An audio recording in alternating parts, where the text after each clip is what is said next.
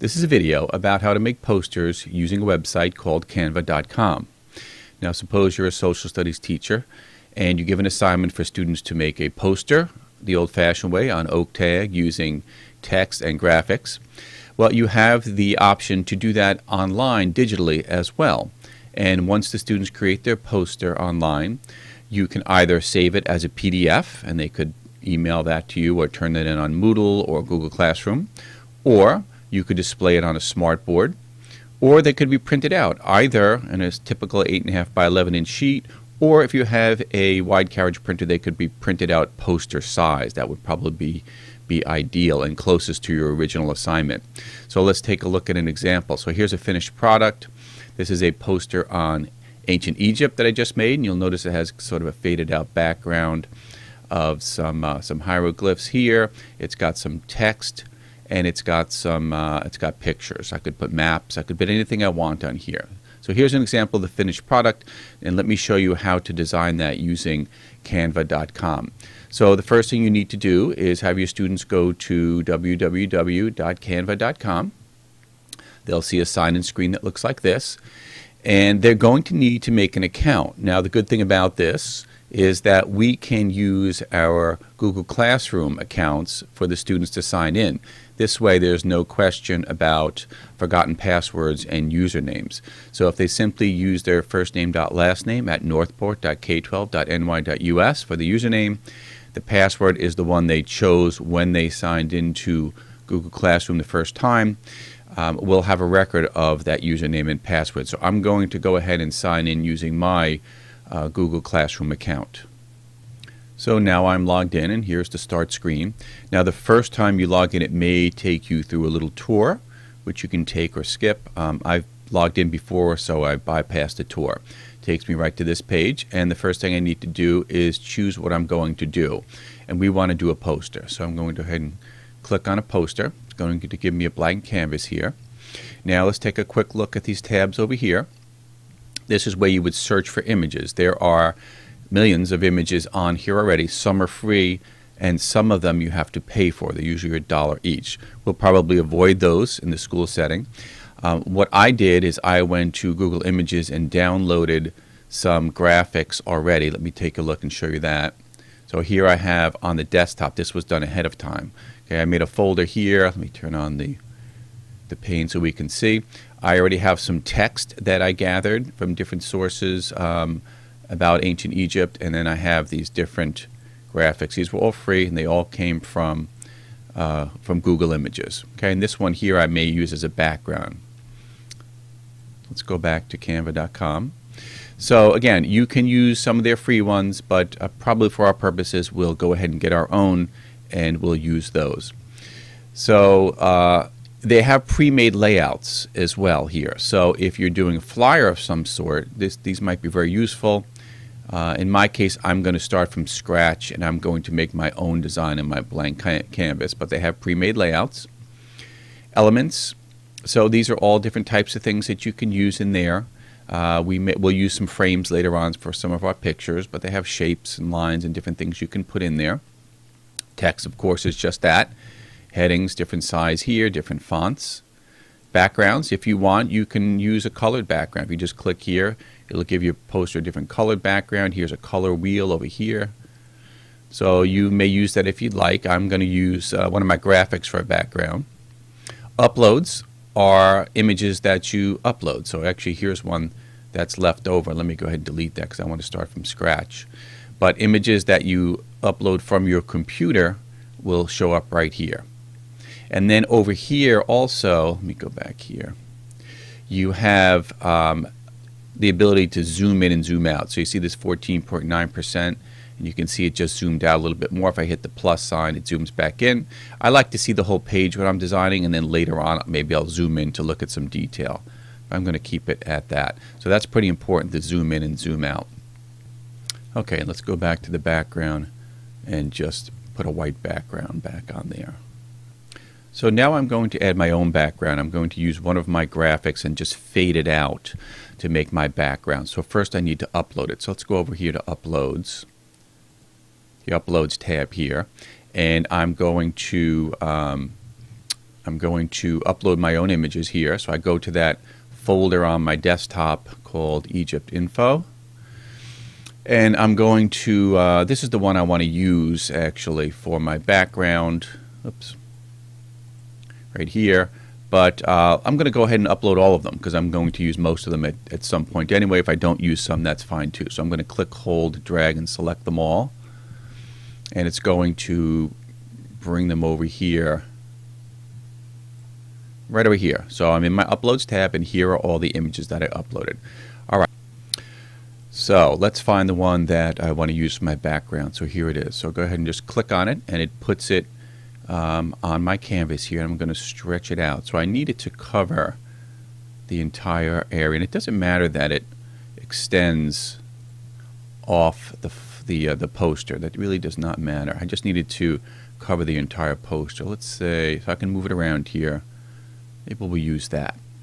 Okay, so I've got the piece that I want, but that's too dark. If I try to put text on here, it'll probably get lost in this background. So I'm going to sort of fade it out. So let's come over here. Now that I have it selected, I come over here to this drop down arrow, scroll down a little bit, and I click on transparency. And it's going to give me this slider here. So right now it's at 100% or completely opaque. So if I drag this back, you'll notice it starts to fade out a little bit. And I'm just going to find what I want for my background. So I want it to be pretty light. I'm going to go with something like that maybe. Alright, so that looks good. Now I've got my background. I think I can put text on there without this background getting in the way of it. Alright, so step one, I've got my background. Let's go ahead and put my title up here. Let's go to the text tab over here, and we'll add a title. So I'm going to call this Ancient Egypt. And I can move it around just like a text box, okay, like so. And I'm going to want to make that larger. So let's come over here to 72. That looks pretty good. And of course, you can change the font as well. Let's see if we can find something. Let's see. Okay, this looks pretty bold. Let's try that one. Okay, so I like that one. There's my title. And let's add some general information underneath it. A subheading. Okay, we'll call it a subheading. So I click on that, and this is going to go underneath. Now let me go to my folder, and let's open up that text that I have. Let me zoom in just a little bit here. So here's my overview that I want at the top. So I'm just selecting it in Microsoft Word, and I'm copying it. Let's go back here, and I'm right-click pasting it into that text box, and there it is. And I can stretch this text box out like so, and I can change the alignment. I think I want a left alignment on that, and you know what, I think that's a little bit large. It's going to take up too much room. Maybe 18 point. Okay, so there I've got some general information underneath my main title. So I've got my start. Now underneath that, I want to put some graphics, some pictures, and then I'll fill in with some text boxes. Now let's go to the uploads. I can just click on these and drag them over and start using them, but I'm going to put a frame around my three graphics. So I'm going to come up to Elements and Frames, and I'm going to find a free frame that I like. Okay, here's the one I like. It's free, so I just click on it, and it puts it on my poster. Let's go to my uploads. And let's grab this one. I'm going to put this one inside and drop it in the frame, resize it by the corner, and position it where I want. Let's say something like that. Okay, now from here I can kind of keep doing that with my other three, or I can just copy this. I'm going to do that. I'm going to copy it. This way it's easy. I know I have the same size frames. They're all sized the same, and then I'll just drag the different pictures in. So I want this one in here, and let's see, which one do I want?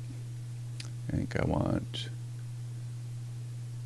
this one right here because it's showing food, and I can move, if I double click on it, I can move the image inside the frame to get what I want. Like this one, I really want to kind of focus on the food here, so make it a little bit bigger, and I click the check mark.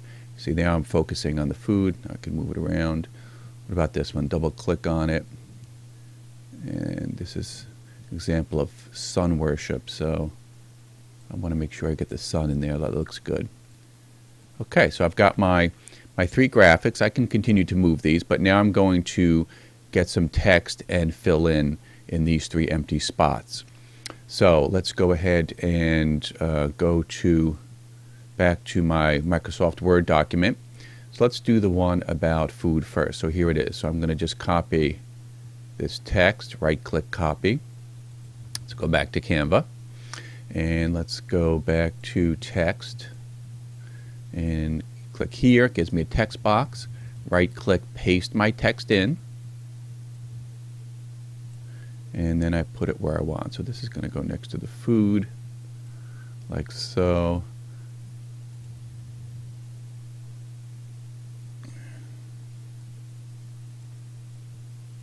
Okay, so I've got that one, and now I'm going to do the same thing. Put a text box here, a text box here, and copy the text into it. So let's go back to here, and we'll do the one about religion. Right-click, copy, back to Canva, right-click, paste, and then resize the text box. So I'm going to go ahead and do that for this text box and that one. Okay, so I've got my text in three different text boxes next to the graphics, and the only thing missing now is the subtitles for these different sections here. So one is daily life, one's religion, and one's food. So let's go ahead and grab a subheading here, and we'll call this one food. We'll move it down here. And let's see, can I make that bold? No, it's not possible. Let's make it a little bit bigger. Maybe I'll go with 28 point for my subheadings. And now from here, I'm just going to copy this one. So once it's selected, I come over here to this drop down, and one of my choices down here is copy. And let's copy it one more time. And we'll move that last one over here. And then I just go back in and change the text on there. So this is daily life, and this one was religion.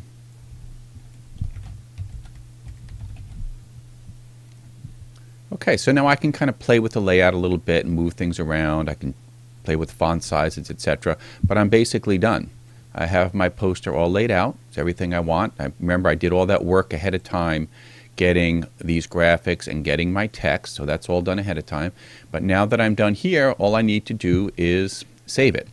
So in order to do that, you come up to where it says share here, and you can go ahead and post these if you wanted to, or send it as an email.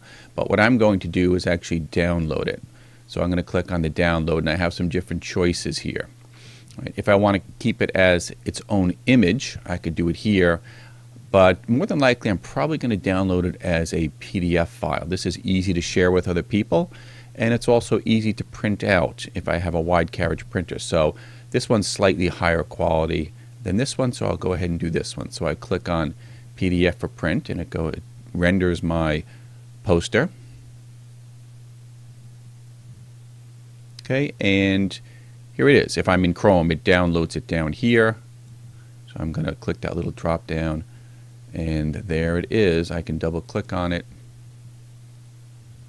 and let's zoom out a little bit. But here's my poster in PDF format, and again, I can put this up on a smartboard to share it. I could print it out large size, or I could just email this or hand this in to my teacher. So that is how you design a poster using Canva.com.